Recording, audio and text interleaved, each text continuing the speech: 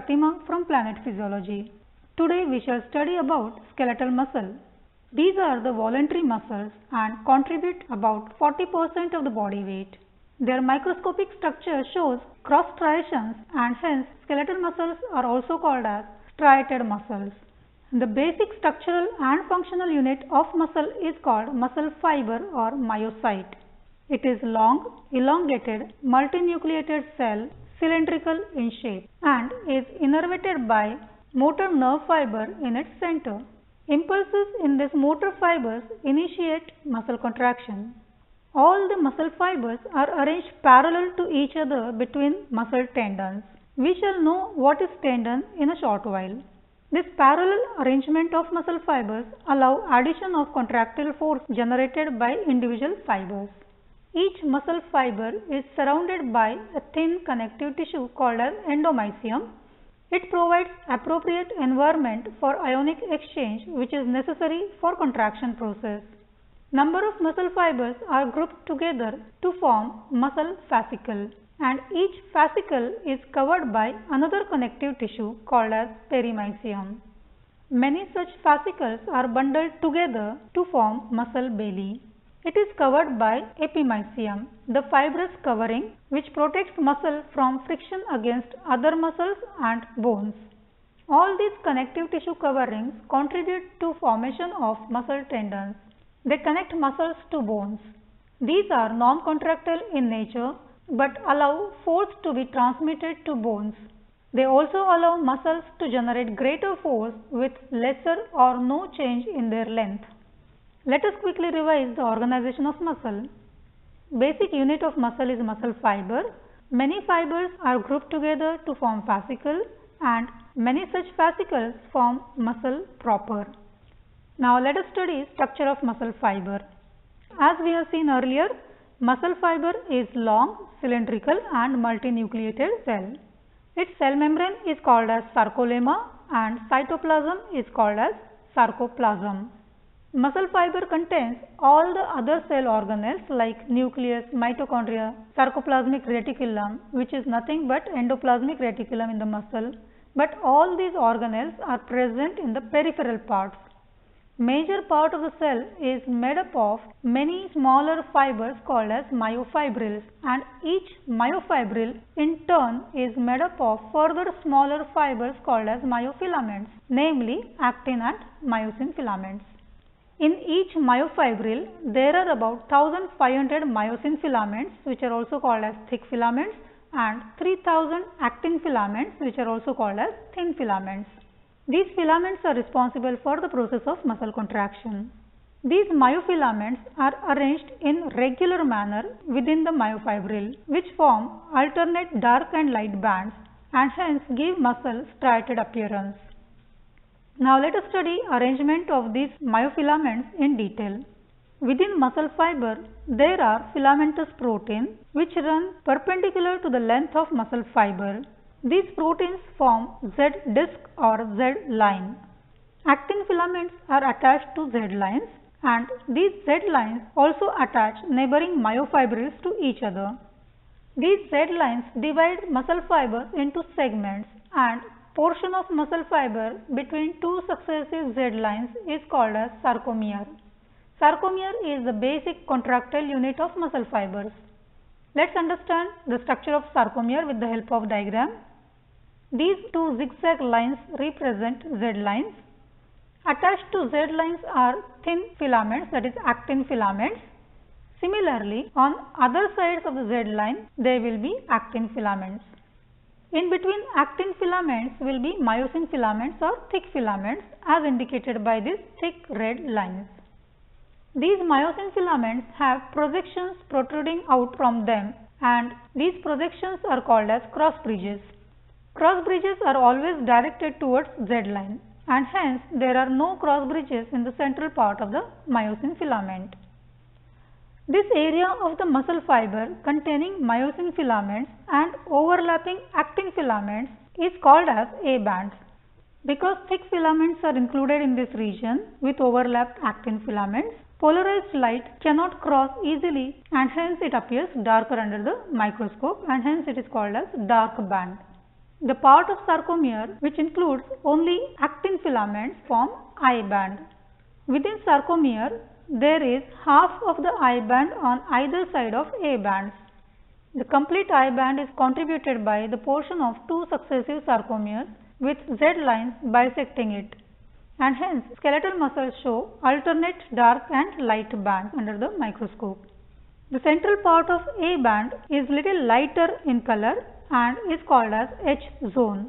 This is the part of myosin filament without overlapping actin filaments. In the center of H zone is thin dark line called as M line. This M line is site for reversal of polarity of myosin molecules. Slender cross connections of M line hold the thick filaments in proper position also. So let's revise these components of sarcomere quickly. Z lines limit the area of sarcomere. It is the site for attachment for actin filaments. It divides I band into two halves. Portion of actin without myosin forms I band. Myosin filaments with overlapping actin filaments form A band. At the center of A band is H zone and it includes only myosin filaments. M line is present in the center of H zone. Within sarcomere, each myosin filament is surrounded by 6 actin filaments and each actin is surrounded by 3 myosin filaments. Now we shall study in detail about structure of myofilaments. So starting with the thick filaments, each myosin filament is made up of myosin molecules. Myosin molecule is a protein made up of 2 heavy chains and 4 light chains.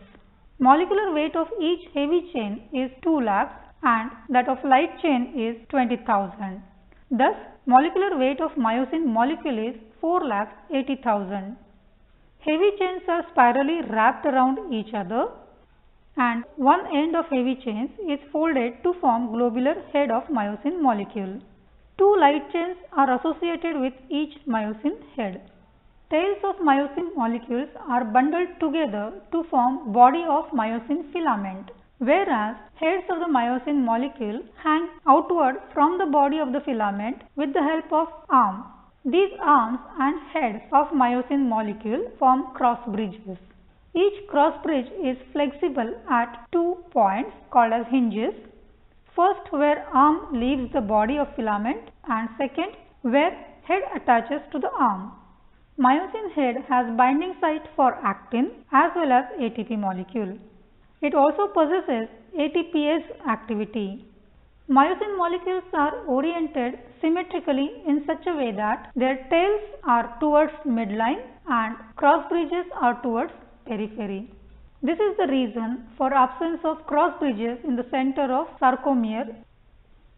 Now coming to the actin filament, it is made up of 3 separate proteins: actin, tropomyosin and troponin. F-actin molecule is double-stranded protein and forms backbone of actin filament. It is made up of globular G-actin molecules with molecular weight 42,000. Each G-actin molecule possesses ADP which acts as active site for interaction with myosin cross-bridge. Another filamentous protein that constitutes actin filament is tropomyosin. Its molecular weight is 70,000 and it wraps around actin molecules in such a way that at rest it covers all the active sites over the actin molecule and thus it prevents actin-myosin interaction. The third protein in the actin filament is troponin. It is a complex of 3 loosely bound protein subunits, namely troponin T, troponin I and troponin C. Troponin I attaches to actin, troponin T to tropomyosin, and thus it helps to maintain their proper position with respect to each other. Troponin C has binding site for calcium ions, which plays important role in initiation of muscle contraction. So, this was all about thick and thin filaments. These filaments are kept in position with the help of various other structural proteins or anchoring proteins. First is dystrophin. It links actin filaments to proteins in sarcolemma called as dystroglycan, which in turn connects to basal lamina in endomysium via another protein called laminin. This dystrophin strengthens muscle fibers and protects them from injury. Deficiency of this protein is responsible for myopathies called as muscular dystrophy. Another important structural protein is titin. This is the largest known protein with molecular weight of 3 millions. It connects Z lines to M lines. It also stabilizes thick filaments and maintains their position. It acts like a spring and prevents overstretching of sarcomere. Other anchoring proteins include alpha-actinin, which attaches actin filaments to Z lines, nebulin, which acts as actin binding protein which binds actin monomers, and myosin is a part of M line. It anchors thick filaments with titin and stabilizes and aligns them.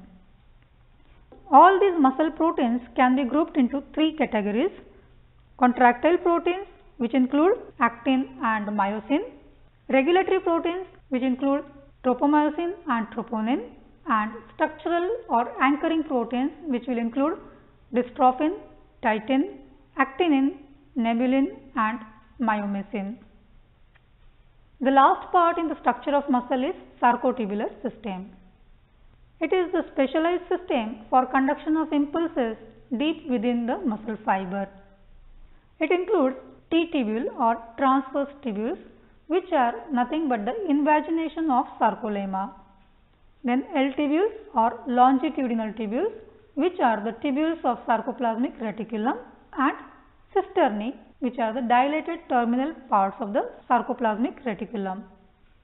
T-tubules are closely associated with cisterns on either side, and these 3 structures together form triad.